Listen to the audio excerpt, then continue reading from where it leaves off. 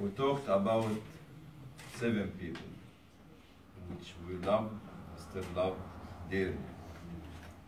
But we have not spoken about the people we serve. Every day, handful, a dozen, or 100, or 1,000, more are killed from them.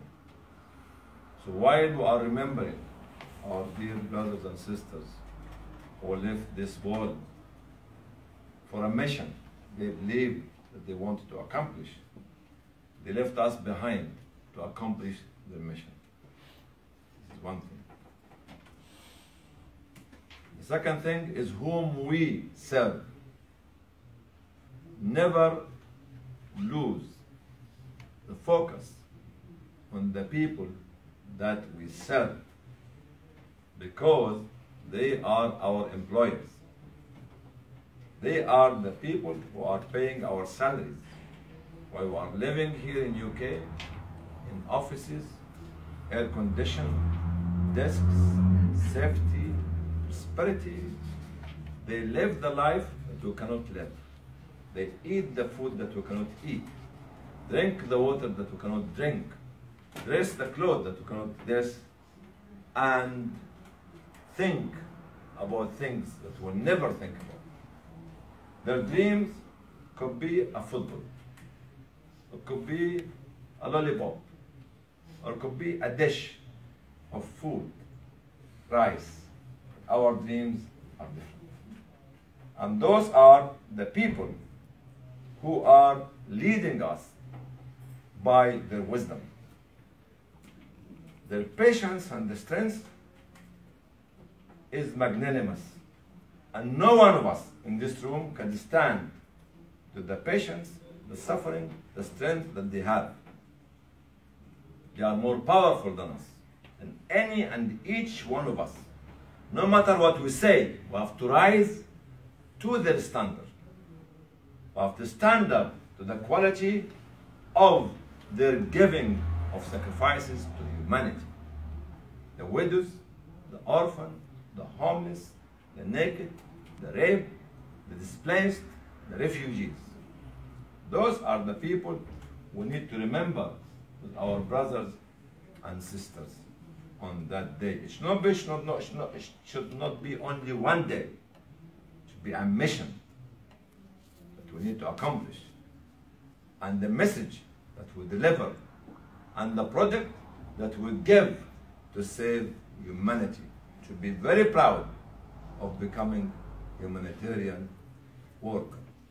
We also should celebrate the success of one of our sisters in the most dangerous no-go zone, Grozny, Natasha, who started with Islamic Relief in 1999 for about 7 or 8 years, where no man can work, but she did. Workaholic. Natasha was the one behind the success story of Islamic Relief in Chechnya. Somebody you have to be very proud of. When you talk about the power of the woman in the humanitarian field, I mentioned Natasha as well as others. So today we are recharging our hearts to rise to the standard. We are rethinking about our life to deliver what we have for humanity, following their footsteps. We are shaping our message, to respond to the message coming to us from Afghanistan, from Chechnya, from Bosnia, from Myanmar. But those people are being very well looked after themselves by themselves. So we need to be amongst them. We need to be with them, not to talk about them. We need to look at, it's dangerous to go to these places, but this is my job. It could be a no-go area, but this is my life. Do I claim that I'm a humanitarian? Yes, I do. Go. Stand. Fight for them. Defend them.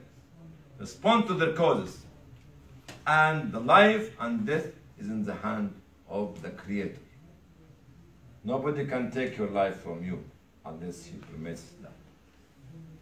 So when we look at it, humanitarian work is not a job. It's not a salary. It's not a per diem. It's not a 5 to 9 or 9 to 5. It's not a policy. It's a life mission. Who would like to be a humanitarian worker, he or she has to understand that they give their life to save the lives of others. This is how we started 31 years ago.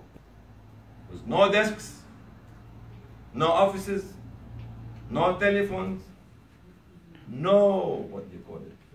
You were with us, huh? Before you were born. No faxes, no telex machine, typewriter, you know typewriter, typing, do. No Somali camel meat. Because I got a lot of Somali invasion in Islamic life. No of the nose. There was no internet as well. Huh? No internet. Oh, I can't say internet in 30 years ago.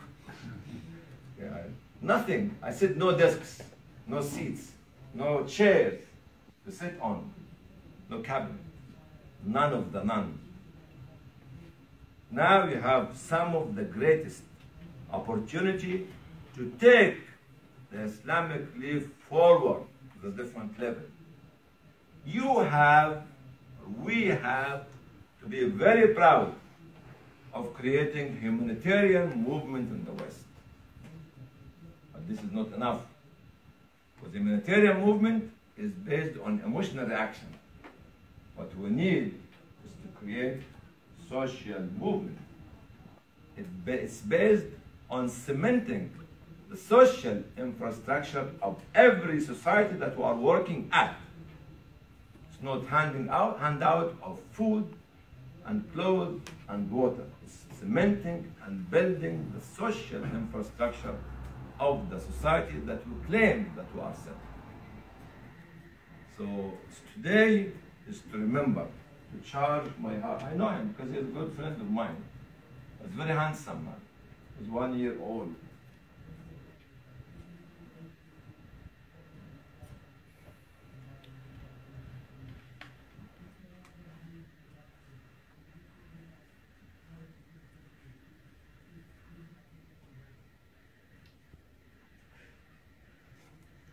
Because we used to travel together to area where nobody can go. He was the champion, and he was the leader, and he was a great man, and that's why Allah has chosen him, and did not choose. He did not choose somebody like that. Be careful when you go to the field. The field is where is the wealth of knowledge. With the wealth of life, the wealth for the future. The field is where we have the real teachers, the real wisdom, the people who make us celebrity, and the people who make us famous, and the people who let us to raise all this fun, because we talk about the agony. Can we live the agony? Just one day. Remember Jangir and somebody else and Habib from UK wanted to stay one day in Rakuba, in Darfur, to live like the displaced people in Darfur. You couldn't be able to take it for more than one day. One day in Rakuba, and those people stay forever in Rakuba. I remember Adil and Hassan were actually in the same place. And they couldn't be able to sleep at night in Islamic guest house. You know why? Because everything was creeping at night. You know? Going up and down, up and down, up and down. And they were fighting. Adil was telling me, everything is flying underneath the blanket and the pillows, and something was for the fight between some of these jets in the room, and beep. Just ignore it. And when we went to Warab in South Sudan, you have to climb something to get in the, well, خلاص, I finish now. To go to the gotilla, which is made out of mud, and you can at night actually see something is going up on the roof. When you look at the roof, you can see some lights coming. Oh, alhamdulillah, lights are there. It's actually, there's no roof. When you have a shower in South Sudan, you look at the star. The star is watching over you. There's no roof, no ceiling, nothing. So today, I thank you, all of you, alhamdulillah, for remembering. We are not remembering a story. We are living the story, are motivated by them, would love to live their life. جزاكم الله خير. السلام عليكم.